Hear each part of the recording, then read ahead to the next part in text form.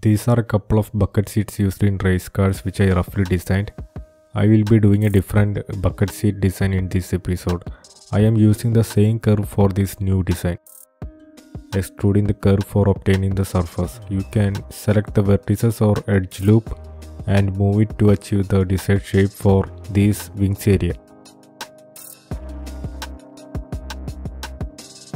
To remove this discontinuity, I am using the Weld tool.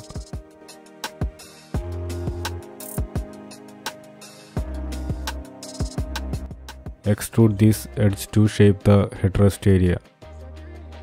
I am using the box mode to get a better understanding of the surface.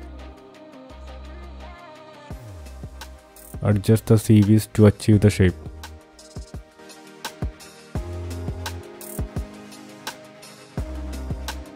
Now I am mirroring this using the duplicate option. You can notice a discontinuity on the surface at the central meeting point.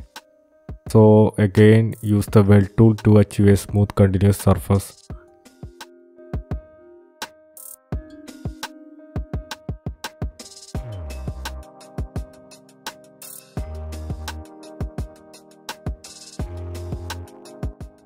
Now let's use the subdivision thicken tool to get some volume.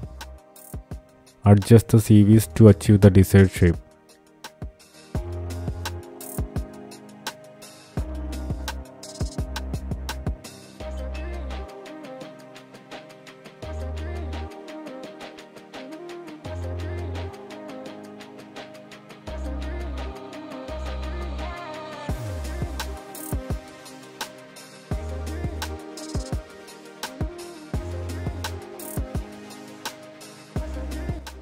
I am using the bevel tool to get a smooth corner on the headrest.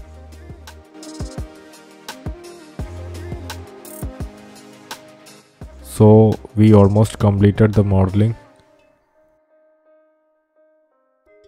Applied some fabrics using the visualize workflow of Alias.